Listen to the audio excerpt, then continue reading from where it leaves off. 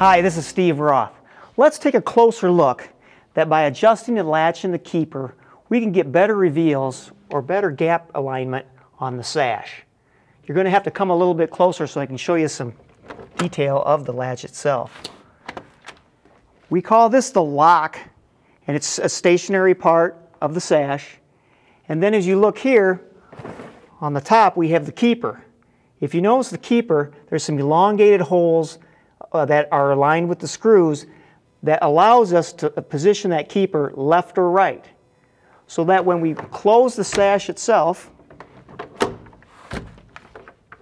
and lock it in place, now we can do our adjustment. If you notice on the left, there's a larger gap, and if you notice on the right, it's a little closer. So here again, we want to center that. With the locks in place and latched in, I'm going to loosen up the keeper screws. There's 2 screws that allow us to do that on the left and the right. Now, with the latch in place, that's going to allow me to float that a little bit to the left to close that gap up, and it splits the difference and balances that sash out.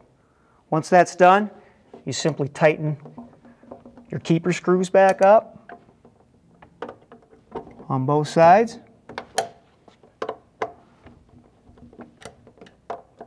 And you've got better adjustment and centering of your sash within the frame. Just a little bit of detail, but it makes a world of difference in making your windows work properly.